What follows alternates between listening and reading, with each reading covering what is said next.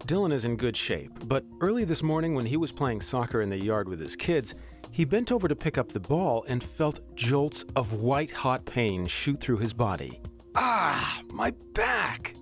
The first thing he thinks is, why did this happen? Did I break something? Did I herniate a disc? Do I have cancer? Why does it hurt so much? If this sounds familiar, what you're feeling happens to approximately 80% of adults during their lives. Something as simple as bending over to put on socks in the morning can trigger shocking low back pain. So what you are feeling is, well, actually a fairly normal occurrence not caused by broken bones, slipped discs, or chronic diseases like cancer. However, the pain can be scary. The only thing on Dylan's mind is fixing it, and fast. So he does a few Google searches and his anxiety grows. He calls his doctor and says, "Seriously, I feel terrible. I think I need x-rays, an MRI, and strong medication now." But the truth is, more often than not, none of these are needed right away.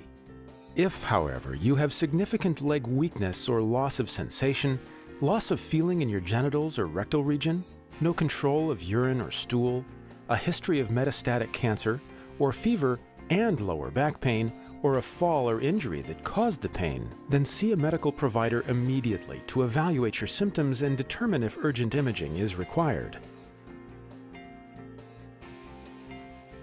If none of the above symptoms or conditions are present, then limitation of strenuous activities for 2 to 3 days often improves symptoms.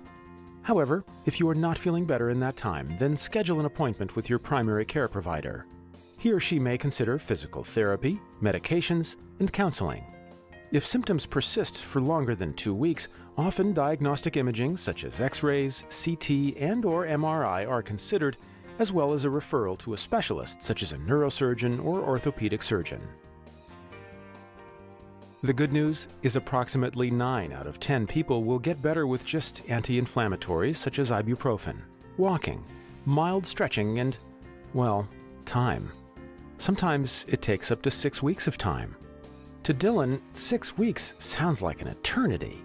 But for the vast majority of people, low back injuries need time to heal.